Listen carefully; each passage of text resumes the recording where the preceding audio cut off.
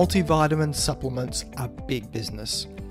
Pharmacy and supermarket shelves groan under the weight of choice available to us. So, if you're serious about your health, should you be taking one of these, even if it's just as an insurance policy for a less than perfect diet?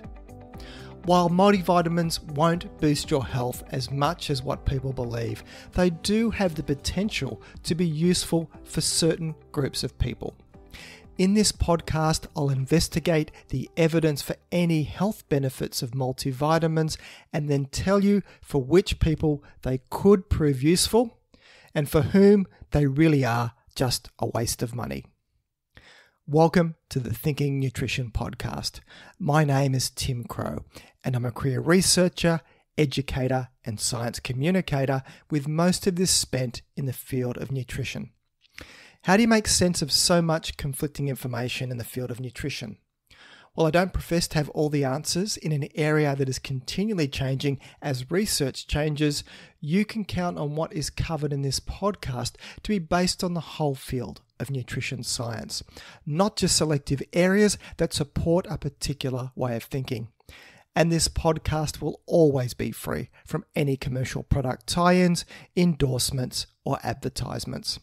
Just credible nutrition science presented in plain and simple language and then translating this into what it means for your health. So on with today's show. Are you someone who frequently takes a multivitamin, multimineral supplement as an insurance policy for your health? If so, you're in good company. Estimates point to around 1 in 3 people being regular consumers of these supplements. Reasons for taking a supplement can vary, from health and well-being, a perception of a poor diet, or even just out of habit, are all common justifications. But what is a multivitamin, multimineral supplement?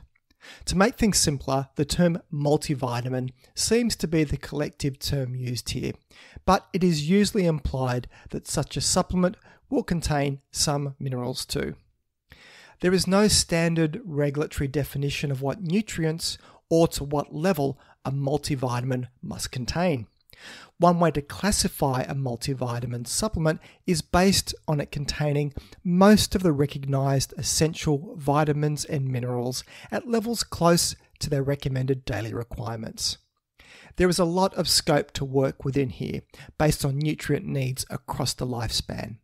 That means formulations can be optimized for children, adults, men, women, pregnant women, and older adults. Just to show the breadth of what could define a multivitamin, some formulations can contain doses of some nutrients closer to the established tolerable upper intake level. Some formulations can also contain additional herbal ingredients, blurring the definition even more. And in the research field, when looking at any health benefits of multivitamins, definitions are also equally broad. Some research uses a very low bar definition that a multivitamin supplement is one containing 3 or more vitamins and minerals. This is an important point, as already it makes it hard to make blanket statements that multivitamins are or are not beneficial. It all will depend on what type of formulation you are looking at and, importantly, the population group it is targeted for. Now for the big question. Are there health benefits from taking a multivitamin that the wider population may enjoy?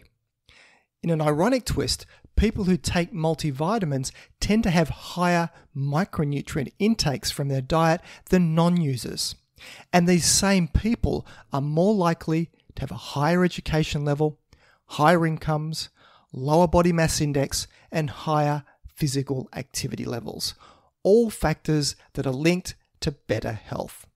There is indeed some validity to the claim that many users of multivitamins sit within the worried well group. So let's investigate the research about multivitamins and health.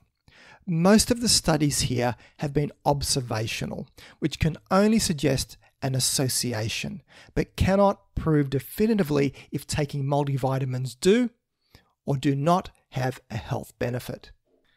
This is confounded further when you consider that people who take these supplements are more likely to have healthier diets and lifestyles. But if you look at the observational research as a whole, some research suggests a benefit, some shows adverse health problems, and other research yet again shows no benefit. A very mixed bag indeed. One of the biggest observational studies looking at multivitamins and health involved over 160,000 postmenopausal women aged 50 to 79 years. They were all part of the Women's Health Initiative study that explored health and risks of cancer, heart disease and osteoporosis in postmenopausal women. Over 40% of women were taking a multivitamin supplement, yet over the 8 years of the study, there was no link between taking these supplements and the risk of developing cancer, cardiovascular disease, or dying earlier. And that was after adjusting for lifestyle factors that could have also explained these associations. For heart disease, the most recent systematic review and meta-analysis of 18 observational studies involving over 2 million participants found no association between multivitamin supplementation and cardiovascular disease, including earlier mortality. And I'll link to this study in the show notes. Randomized controlled trials are superior for investigating any direct effects of multivitamins on health compared to observational studies. But way back in 2006, a comprehensive review looking at only randomized controlled clinical trials found that the use of multivitamins did not reduce the risk of any chronic disease. More recently, and published in 2012, the Physicians' Health Study 2 looked at the benefit of multivitamins using a randomized control trial design. Involving over 14,000 male physicians in the United States, aged 50 years and older, there was no benefit seen from taking a broad-spectrum multivitamin in reducing the risk of major cardiovascular events, heart attacks, stroke, or cardiovascular-related deaths. Men taking the multivitamin also saw no benefit in their risk of dying earlier. In another analysis of the data from this same group of men, taking a multivitamin was, however, linked to an 8% lower risk of developing cancer, but there was no significant reduction in the risk of early mortality from cancer. Moving to the most recent research and assessment of the evidence in the field, a 2015 critical review of observational studies and randomized controlled trials explored the efficacy of multivitamins in reducing the risk of chronic disease. And I'll link to this study in the show notes. What did it find? The majority of scientific studies investigating the use of supplements in chronic disease risk reduction reported no significant effect. The review, however, did note prior research that suggested some benefit of multivitamins in reducing the risk of developing cancer, at least in men, yet no strong evidence shows that women may benefit also. And on that topic of cancer and supplements, a comprehensive evaluation of the research field by the World Cancer Research Fund and the American Institute for Cancer Research recommended against the use of dietary supplements for cancer prevention because of the unpredictability of potential benefits and risks, as well as the possibility of unexpected adverse events. There is, though, some evidence that multivitamins that include high doses of antioxidants may help to reduce the risk of cataracts and age-related macular degeneration. But we are still waiting on higher quality studies to confirm this. But use of high-dose antioxidants is not without risk, so it may offset any eye health benefit. It is not, however, all negative news for multivitamins. Taking a multivitamin supplement helps people obtain the recommended intakes of vitamins and minerals when they cannot meet these needs from food alone.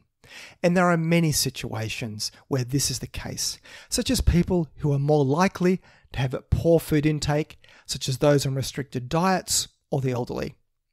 Women planning pregnancy with taking folic acid and other nutrients such as iodine, iron and vitamin D before and during pregnancy is well supported by scientific evidence. Then there are people following a vegan diet where vitamin B12 deficiency can be an issue. Also, people who are chronic drinkers of alcohol can also benefit from additional micronutrients. People who have undergone bariatric weight loss surgery are also a good candidate for taking a multivitamin. And finally, people with malabsorption problems such as celiac disease, Crohn's disease, cystic fibrosis, or pancreatitis can all benefit and are recommended to take a multivitamin. All this discussion on multivitamin supplements can obscure the forest for the trees. Humans eat food, and food is a complex source of vitamins, minerals, and phytochemicals. And a phytochemical simply means plant chemical, which all work together. Supplements tend to work in isolation and only contain a fraction of the nutrients that can be found in a diverse diet. Foods also contain vitamins in different forms. For example, vitamin E naturally occurs in 8 different forms, but supplements usually only contain just one of these forms. And each of these forms of vitamin A has different levels of bioavailability and even activity.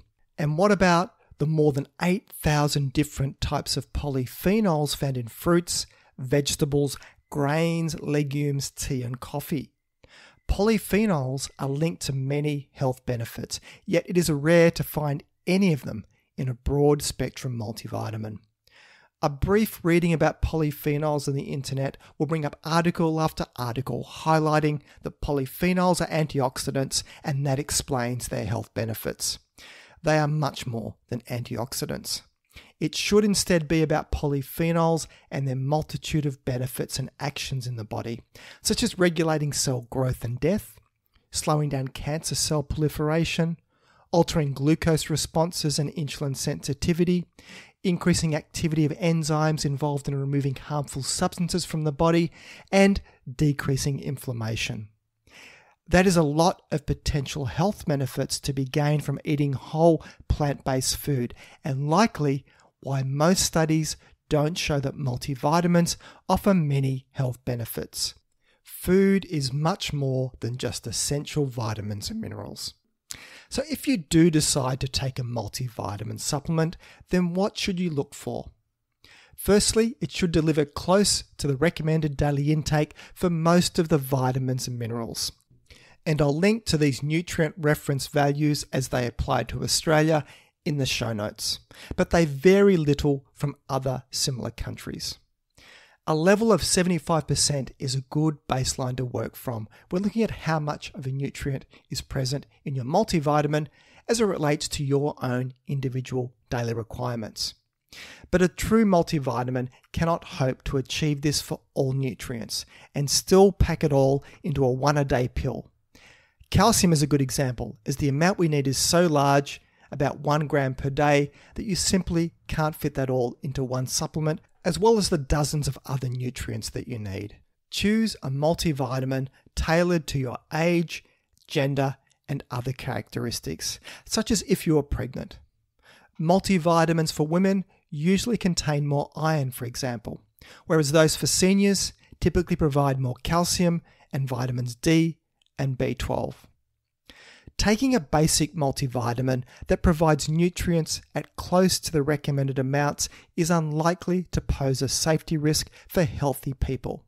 However, be aware that eating a diet high in fortified foods may mean it is possible to consume some nutrients at levels exceeding the upper level of intake.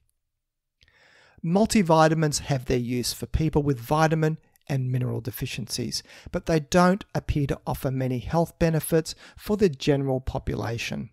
If you feel that you could be lacking in certain vitamins and minerals, it may be better to look at changing your diet and lifestyle rather than reaching for supplements. And if you need some help, see your doctor or a dietitian. So that's it for today's show. You can find the show notes either in the app you're listening to this podcast on if it supports it, or else head over to my webpage at thinkingnutrition.com.au and click on the podcast section to find this episode to read the show notes. If you find this podcast of value, then please consider sharing it with your friends and colleagues, or maybe even leave a review. This all helps increase the ranking and reach of the podcast, which means a big win for credible, evidence-based nutrition messages while helping to dilute out the crazy and making the world a slightly less confusing place. I'm Tim Crow, and you've been listening to Thinking Nutrition.